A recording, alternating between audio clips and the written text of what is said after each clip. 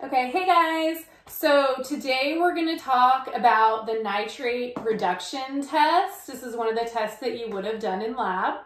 And so what we're testing for in this test is the ability of your bacteria to take nitrates and reduce those either down to nitrites or all the way down to molecular nitrogen. And so what happens in this test is we make the media and it has nitrates, which is NO3, already in the tube. We incubate for 24 to 48 hours, and then we take the tube out, and the first thing we do is we look if there is growth. If there's no growth in the tube, then we can't do the test.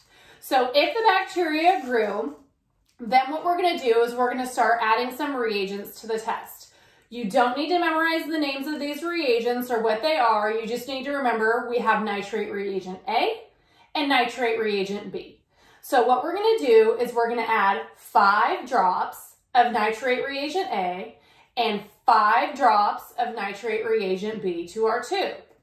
If your bacteria is able to reduce nitrates down to nitrites with the help of the enzyme nitrate reductase, then the tube will turn red after we add the reagents A and B. If we add the reagents A and B and nothing happens, then we don't know if the bacteria has done nothing and we still have nitrates in the tube, or if it has gone through full reduction all the way down to molecular nitrogen. To determine that, we have to add zinc dust. So if we add reagents A and B and nothing happens, then we add just a little bit of zinc dust. When we add that zinc dust will force the reaction. It will turn nitrates into nitrites.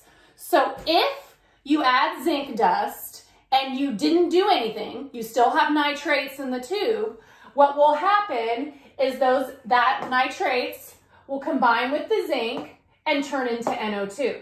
And since you've already added reagents A and B, the tube will turn red. If you add the zinc dust and you've done complete reduction, so you have molecular nitrogen in the tube and you add the zinc, nothing will happen because it only turns red if you still had the NO3 in the tube. So to summarize, we're going to grow these for 24 to 48 hours and we're looking for nitrate reduction. Your bacteria can either reduce nitrates to nitrites, can reduce nitrates all the way down to molecular nitrogen, or your bacteria can do nothing. If they reduce nitrates to nitrites after adding reagents A and B, your tube will turn red.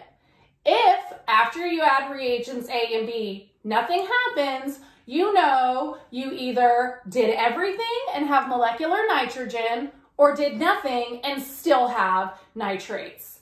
So then you add zinc dust. When you add zinc dust, if there are nitrates still in the tube, the zinc will cause them to turn into nitrites. And since you already added A and B, your tube will then turn red and you know you did nothing.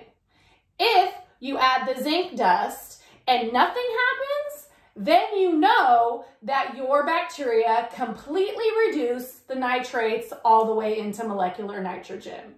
We will be releasing the results for the zinc test on Blackboard shortly.